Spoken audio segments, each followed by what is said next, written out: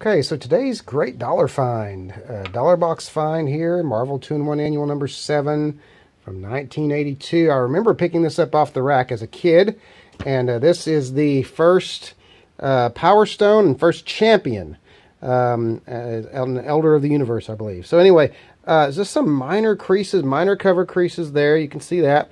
I really believe, I mean, they're not minor in length, but I think they're minor in depth. There's no color break. And I think it's going to press out really nicely. So I'm going to press this. And this is one for my collection because I always loved this story. Wasn't crazy about the Ron Wilson art, but I did like the story. And let's see who wrote that story, by the way. I don't remember who wrote that story. But it's just a great story that kind of highlighted the...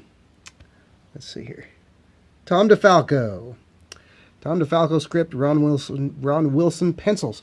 This is just one of those stories that really highlighted the superior, I don't know, what do you call it? Spirit of the Thing as a hero.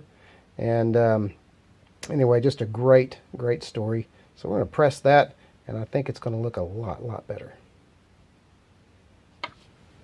All right, I did it for about 16 minutes at 165. Didn't even go up to 175. And it did a pretty good job on those creases. And I'm happy with it. I'll do it once more with probably a little more pressure and a little more heat. But I'm just happy to have this book again because this has been a tough one to find. I like the dollar boxes, and this has been a tough one to find in high grade in the cheap boxes. So glad to have me another Marvel 2-in-1 Annual number 7. The first appearance of the Champion and the Power Stone.